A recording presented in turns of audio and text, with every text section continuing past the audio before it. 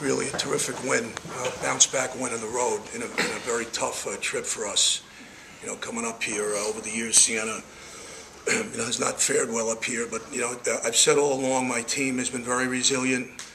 It was an excellent scouting job by Coach Carter in one day. I thought we were very well prepared. The defense was terrific. I thought our offense picked up. Just a great win, you know, in an environment where it's been tough for us to win here. So, obviously, build on it, and I think the guys will have a lot of confidence going into Manhattan. Questions for OD or Kyle?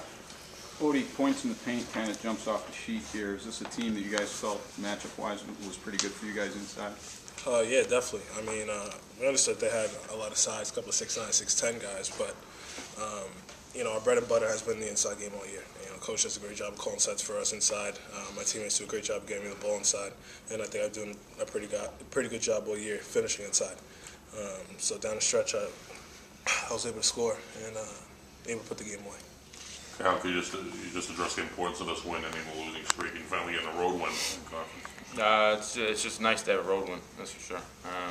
You know, if we lose this game, we're kind of, you know, in the playing game almost automatically. So this kind of keeps us above water. We got a tough game Tuesday, but you know, I'm sure we'll be prepared. Do you kind of consider this personally a bounce-back performance for you, stat-wise? I thought I played better tonight. You know, I still missed a couple of chippy shots, just in and out. But overall, I thought my attitude towards the game was better, just kind of driving the ball and just taking more in the paint shots instead of, you know, kind of pull-ups. Bullard on highs were kind of bombing away from three early, but then you kind of shut that off the rest of the game. How'd you guys manage to play them better? Yeah, after the last media timeout we were there in the first half, you know, we just kind of said, you know, they don't get enough sniff for the rest of the night because they're the only two that were hurting us at that point. So we kind of really just keyed in on them and shut them down. Owen had a pretty good game too. Was attacking the rim sort of a point of emphasis with the game plan today? I think Owen, this might have been his best weekend all year. You know, he's played absolutely phenomenal Friday night. You know, he probably kept us in that game Friday night. Today, you know, the stats don't really show for him, but he got a lot of tip balls, you know, a lot of good plays where he's getting the ball at the high post and making plays offensively. So he's been great this weekend. OG, you've had so many kind of nail-biting games this year. Was it kind of nice to have a game where you were able to build a big lead, sort of cruise home a little bit? Yeah, definitely. It gives us an opportunity to get, you know, guys who usually don't get a lot of minutes, some minutes. You know, Marcus Hopper got in there for a little bit. And then coaches also relax when we get a big lead. You know, he's able to just relax a little bit, which is always nice. Overall, the most important thing tonight was just to get a win. We need one in the worst way, and we were able to execute down the stretch and get that for us.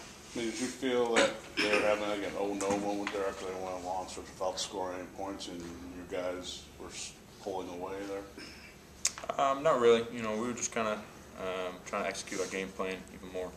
Just the inside-outside game. I thought Odie did a pretty good job tonight of drawing a double team and us moving them along and attacking them on the other side of the paint. Kyle, can you talk about your team's conditioning a little bit, rolling 6 guys this weekend, still kind of putting it to Canisius?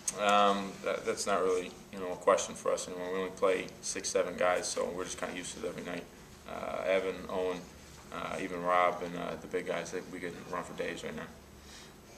With that 6-guy lineup, how does that affect you guys?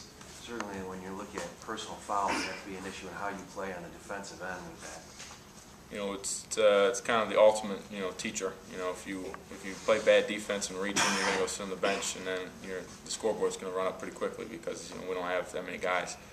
So we're kind of second in the nation in the country for fewest fouls, I think, or somewhere up there. So we're just taught to play with our hands up and just chest them. 8 turnovers today. Finland's a big reduction from the last few games. Talk about that a little bit. That's, you know, that just kind of says it in itself. You know, we've been focused on that since, you know, day one. We haven't really done it. The last couple of games have kind of killed us in turnovers, especially on the road. I thought that was the difference today. We had 11 assists, 8 turns. It's perfect. Okay, thanks, guys. We'll take questions. Coach.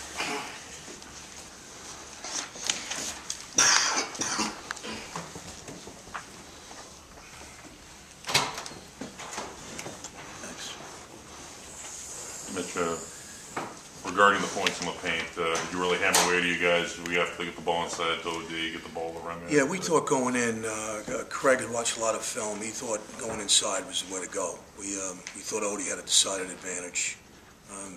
Manhurst is 6'5", and Heath is young. So, we thought with Walters and OD we had an advantage inside, and the stretch there late, I went to 3 or 4 sets. We got baskets. That was big. The zone has been an ongoing thing for you guys, and you sounded pretty happy despite the win the other night with how the zone played. Can you comment on? Well, how Mike, it the operated zone, today? as I've said all year, the zone has to be good for us to win because it keeps us out of foul trouble, and it essentially, I thought it was very effective, kept Washington out of the game, most of the game. He started to get going the last 8 minutes, 7 minutes, but for 33 minutes, I thought the zone took Washington out. Now, it makes Himes better, and Bellardo hit those threes, but it ultimately, like I've been saying all year, if you live with it, it ultimately is effective, and it was in this game. After the way Bellardo played against you last year, Mitch, when he comes right in, I think he scored 13 points in a row. You're like, oh no, this kid might take the game over him. And He won the game here on a buzzer beater and played very well at Siena last year. He's a very good player. Shooting the ball like that really, it got me worried very much so. But I thought what we did, Mark, is got to the shooters better as the game went on, and holding them to 50 points is a very good effort.